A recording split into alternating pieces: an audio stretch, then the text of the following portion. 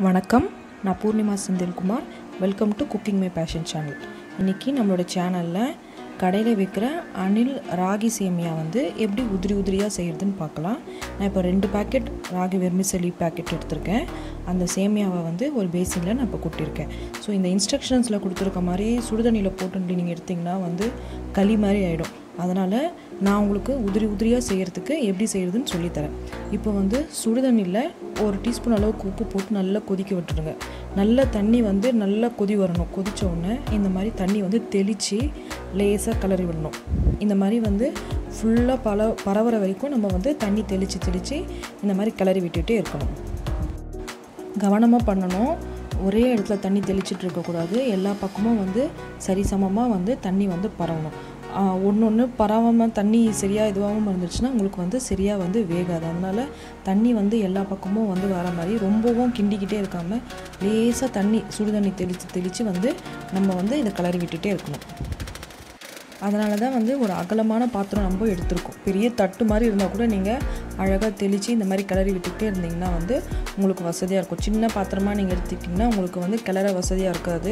இந்த மாதிரி ஒன்றோட ஒன்று ஒட்டிக்கிச்சுன்னா உங்களுக்கு கஷ்டமாக இருக்கும். அதனால் ஒரு அகலமான பாத்திரத்தில் இந்த சேமியாவை போட்டுட்டு சுடுதண்ணியில் நம்ம தண்ணி தெளித்து கிளறி விட்டுட்டே இருக்கணும். ஒரு 2-3 நிமிஷம் இந்த மாதிரி பண்ணால் போதும். இதை இந்த மாதிரி பேசினில் கொட்டி கலறதுக்கு முன்னாடியே நீங்கள் என்ன பண்ணிவிடுங்க, இட்லி பானையில் தண்ணி ஊற்றி நல்லா ஒரு கொதி விட்டுடுங்க. ஏன்னா நம்ம இப்போ இதை இட்லி பானையில் வச்சு தான் வேக வைக்க போகிறோம். ஸோ இட்லி பானையில் நம்ம அந்த கடைசிக்கு முன்னாடி 2வது தட்டில் நம்ம வச்சு நம்ம வேக வச்சோம்னா உங்களுக்கு கரெக்டாக இருக்கும். இப்போ இது குவான்டிட்டி அதிகமாக இருக்கனால 2வது தட்டில் வச்சு பண்ணிங்கன்னா கரெக்டாக இருக்கும். இல்லைன்னா உங்களுக்கு மூடி போட கஷ்டமாக இருக்கும். ஸோ இது ஸ்டார்ட் பண்ணுறதுக்கு முன்னாடியே நீங்கள் இட்லி பானையில் கீழே தண்ணி விட்டு கொதிக்க விட்டுடுங்க. அப்போ தான் உங்களுக்கு கரெக்டாக இருக்கும். ஏன்னா இது பண்ண உடனே நம்ம அடுப்பில் ட்ரான்ஸ்ஃபர் பண்ணிவிட்டு இட்லி பானையில் ட்ரான்ஸ்ஃபர் பண்ணிவிட்டு நம்ம வேக வைக்க போகிறோம். ஸோ தண்ணி இப்போ நல்லா கொதிச்சிருச்சு இட்லி பானையில். நான் இது கடைசியாக ஒரு வாட்டி நல்லா மிக்ஸ் பண்ணி விட்டுட்டு இது எல்லாத்தையுமே இட்லி தட்டில் ட்ரான்ஸ்ஃபர் பண்ணிட்டு போகிறேன். ட்ரான்ஸ்ஃபர் பண்ணிவிட்டு மூடி போட்டு 7-8 நிமிஷம் வேக வச்சா போதும். பாருங்கள், நடுவில் நீங்கள் எடுக்கிறதுக்கு வசதியாக ஒரு குழி மாதிரி விட்டுட்டு நீங்கள் ஃபுல்லாக வச்சு மூடி போட்டு ஒரு 7-8 நிமிஷம் வெந்தால் போதும். பாருங்கள், இப்போ நல்லா வெந்துருச்சு. சப்போஸ் உங்களுக்கு எடுத்து பார்த்து நசுக்கி பாருங்கள். சப்போஸ் வேகலைன்னா இன்னும் கொஞ்சம் தண்ணி தெளித்து நீங்கள் வேக விடலாம்.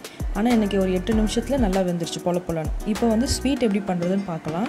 இப்போ ஒரு பாதி அளவுக்கு நான் வெந்த சேமியாவை ஒரு பவுலில் எடுத்துகிட்டு அதில் 3-4 டேபிள் ஸ்பூன் நாட்டு சர்க்கரை இருக்கு இல்லையா, அது நான் சேர்த்துருக்கேன். வெல்லம்னாலும் பொடி பண்ணி வெல்லம் சேர்த்துக்கலாம், இல்லை சர்க்கரை சேர்க்குறதுனாலும் சேர்த்துக்கலாம். ஸோ பாதி அளவுக்கு வெந்ததை எடுத்துகிட்டு நான் இந்த மாதிரி வெல்லம் சேர்த்து ஏலக்காய் தூள் இருந்தாலும் பரவாயில்ல, ஏலக்காய் நசுக்கி போட்டாலும் பரவாயில்ல போட்டுட்டு அப்புறம் திருவன தேங்காயும் நான் இது கூட சேர்க்குறேன்.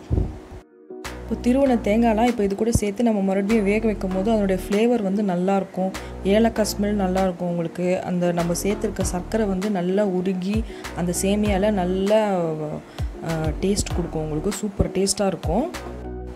இப்போ இதை மறுபடியும் மூடி போட்டு நம்ம ஒரு 5 நிமிஷத்துக்கு வேக வைக்க போகிறோம். நெக்ஸ்ட்டு அதுக்குள்ளே நம்ம காரம் எப்படி செய்யுதுன்னு பார்க்கலாம். ஒரு கடாயில் 2-3 டீஸ்பூன் அளவுக்கு எண்ணெய் விட்டுக்கோங்க.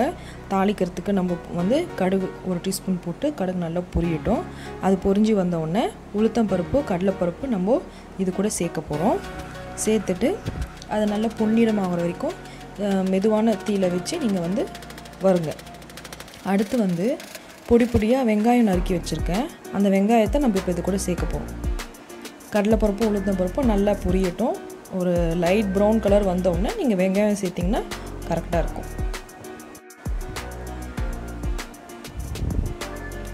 அடுப்பை மிதமான தீயில வச்சுக்கோங்க. ரொம்ப கரிச்சிடாமல் பார்த்துக்கோங்க. ஒரு வெங்காயத்தை பொடியாக நறுக்கி நான் இப்போ இது கூட சேர்த்துருக்கேன். காரத்துக்கு காஞ்ச மிளகா 2-3 அளவுக்கு காஞ்ச மிளகா கிள்ளி போட்டுக்கோங்க.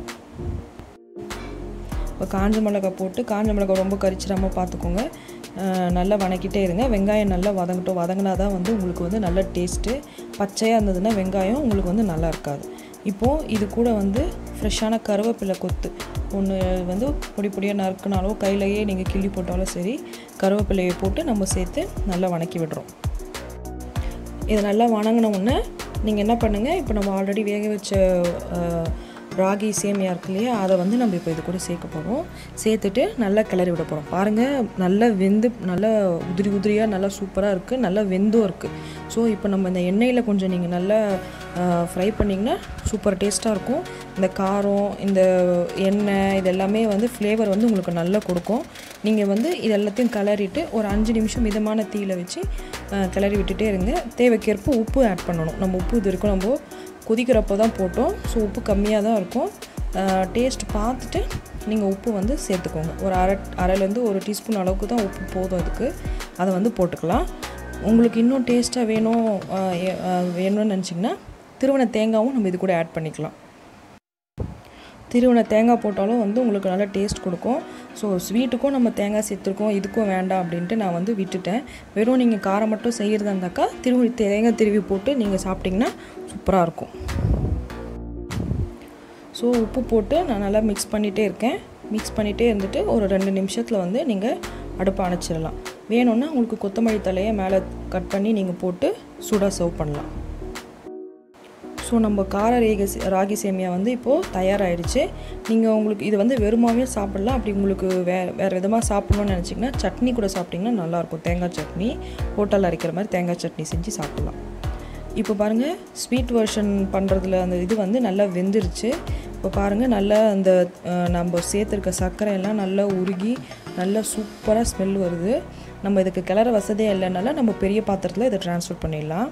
ட்ரான்ஸ்ஃபர் பண்ணிவிட்டு அங்கங்கே நம்மளுக்கு அந்த இனிப்பு வந்து பரவாமல் இருக்குது, அது எல்லாத்தையுமே நம்ம கரண்டியில் லேசாக நம்ம கிளறி விட்டோம்னா ஃபுல்லாக உங்களுக்கு இனிப்பு ஈவனாக பரவிடும். இதை மிக்ஸ் பண்ணும் போதே உங்களுக்கு நல்லா சூப்பராக ஸ்மெல் வருது. தேங்காய் ஸ்மெல்லு, ஏலக்காய் ஸ்மெல்லு, அந்த சேர்த்துருக்க நம்ம இனிப்பு வெல்லம் சேர்த்துருந்தீங்கனாலும் உங்களுக்கு நல்லா ஸ்மெல் வரும்.